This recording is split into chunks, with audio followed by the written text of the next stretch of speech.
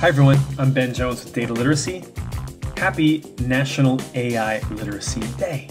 It's Friday, April 19th. Today is National AI Literacy Day. Did you know that? Of course, it's such a critical topic, and my company Data Literacy has been diving right in the past couple of years, building out courses and writing books that we feel are helpful to help people learn about AI so that they can participate in the really important conversations happening all around us today about how these transformative but controversial technologies are going to be used. So in today's short video, I want to cover some recent books that I've read. They're all within the last 4 or 5 years, and they help you gain a great understanding about various topics within AI. I've numbered them 1 to 10. Each one gets its own little award associated with it. And with that, let's go ahead and dive right in. Okay, so 10 books that I recommend you read in order to really become more proficient in AI. So the first is actually my favorite of the 10, and it's just called Artificial Intelligence, A Guide for Thinking Humans. Now, this book was written by Melanie Mitchell. She's a professor at the Santa Fe Institute and also Portland State University. She's been in AI for a while. She's really well known for her work in complexity science. So what this book is all about, so she is taking a critical exploration of, the history of AI, what it can do today, some of the ways it might be limited, and she also dives into some ethical implications and concerns. I find this to be a really accessible read. And also she tells her personal side of the story, her involvement, her perspective. So it's a real insider's take. She's been in the field for a while now. She's seen a lot of these rounds of AI winters and booms, so she sort of sees the bigger picture. And I think her perspectives are very balanced. So I love this book, really recommend you read it. Okay, number 2 is a really touching book. It's called The World's Eye See by Dr. Fei-Fei Li at the Stanford Human-Centered AI Institute, or HAI. It was written last year, 2023, and it's really a memoir. She's a trailblazer in the field. She's really well known for her pioneering work creating ImageNet. This was this massive visual database of captioned photos that was hugely influential in pushing a lot of the advances of deep learning and specifically computer vision. So she doesn't just tell the story of AI and the history of AI, and she also doesn't just give her perspective about, this deep learning revolution that she's played a huge role in. She also tells the story of her family immigrating from China, and just what that felt like, also how it feels like to be a woman in a historically male-dominated field. Of all of the 10, this one I call the best memoir. Number 3, this one's a real exposé. So Unmasking AI by Joy Buolamwini. Now this book, she is, by the way, the founder of the Algorithmic Justice League. She's a leading scholar and activist in AI, and she's recognized for some groundbreaking research that really reveal racial and gender biases, mostly in the facial recognition technologies, which is where you get the idea of unmasking. She actually had to hold a mask up to her face to be able to get the facial recognition technology to notice her. So that kind of led to this career in identifying and combating some of these hidden and not so hidden forms of algorithmic bias that, a lot of the leaders of the field of AI aren't necessarily doing much about as much as they should. So she's become a champion for that. This is a really heartfelt and powerful book, so I recommend you take a look at Unmasking AI by Joy Buolamwini. Okay, number 4, this is a great historical read. It's called A Brief History of Artificial Intelligence. This is from 2021. So, it's missing some of the recent stuff like ChatGPT and generative AI explosion that we've been seeing.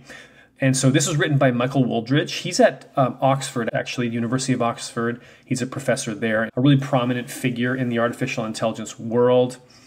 And so I really like this book. It's a really comprehensive overview that really traces sort of the evolution of the field of AI from its inception all the way up to today, or at least to 2021. And in that, he really kind of gives almost a humorous, witty, even maybe snarky take on some of the different debates and fiascos that you might see within the history of AI. So I just found it to be an interesting book. I actually listened to this one on Audible, so I really recommend it as well. You get to get a sense of some of the political component of the world of AI from his point of view as a leader in that world. Okay, this one is an eye-opener. I call this one the most concerning. It's called The Coming Wave by Mustafa Suleyman. Now, Mustafa, who is he? Well, you've probably heard his name. He's a co-founder of DeepMind. This is the company that Google acquired that led to AlphaGo and so many other kind of deep learning advancements in the past decade. But more recently, he started up another company and then actually has been pulled over to head up AI within Microsoft. So he's been in the news quite a bit recently. He was also in the news for his book last year, this one right here, The Coming Wave. I consider this to be a really eye-opening book where, you know, he's looking at some of the possibilities of combining some big technological advancements, AI, but also synthetic biology, and even potentially quantum computing. What happens if these three things come together? And he gives some pretty sobering perspective about some of the possible harms that could be done on a mass scale. So it's sobering, it's actually kind of scary, but somehow in it, and what I like about it, he maintains some optimism. You know, he's a technologist, and so he kind of paints a picture in how maybe we can get in front of some of these potential human uses of AI to cause harm. And so, you know, he paints a picture for some of the steps we need to take now in order to prevent some of these catastrophes that he describes from coming to pass. Now, this one just came out last month. This is Ethan Mollick's book, Co-Intelligence, 2024, April.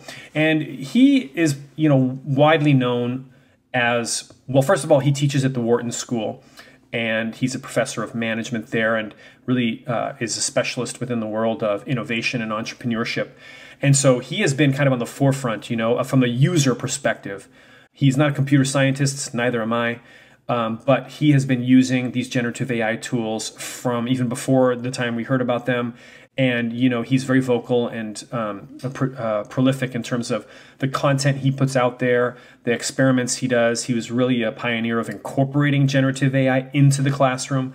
And so in Co-Intelligence, he talks about ways we can work together with AI, both in life and in work, as you see there on the cover, trying to find a way to adapt and coexist, trying to find a way to use them in synergistic ways. You know, it's pretty balanced. I would say he's pro-generative AI, pro-technology, but he's not, certainly by no means is he uninformed about all the problems inherent in this new wave of technologies. And so he discusses that too. So I definitely recommend this book. Again, it's hot off the presses, Co-Intelligence. Okay, I love this one. This is really helpful for folks that are non-technical, but also he covers the technical aspects as well from a layman's point of view, layperson's point of view. So this is Artificial Negligence by James Wilson. James, you know, known for his expertise in AI ethics. He is a former leadership partner at Gartner. Now he's at Capgemini. Of course, his book is his own book, not associated with any of his employers. And so this book covers some of the risks of AI.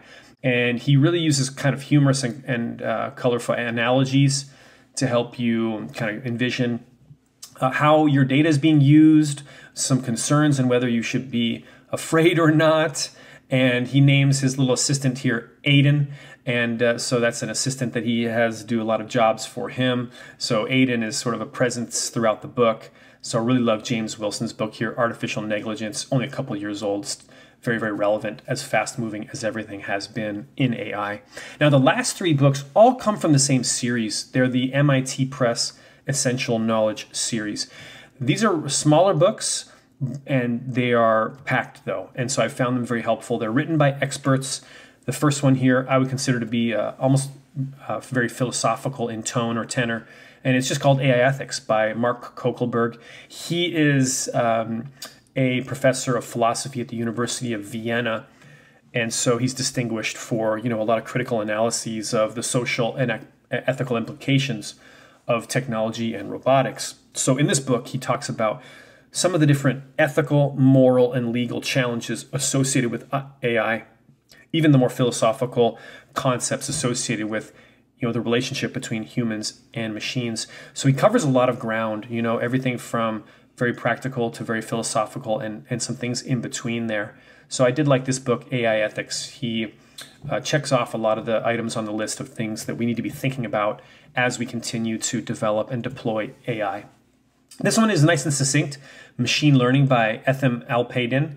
And so he just gives you the overview of machine learning, right? The different kinds of machine learning, like supervised, unsupervised, or reinforcement learning. He talks about a bit of the evolution of machine learning as well as an approach. And so also giving you a good idea of many of the different real-world applications. I like this book for those of you who want to understand why machine learning has become such really the dominant paradigm within the field of AI, I would say over the last couple decades. Then this book gives you a taste of that. Now the last one is probably the hardest one. This is the most technical book. This is Deep Learning by John D. Kelleher. He is academic leader at the Technology University of Dublin.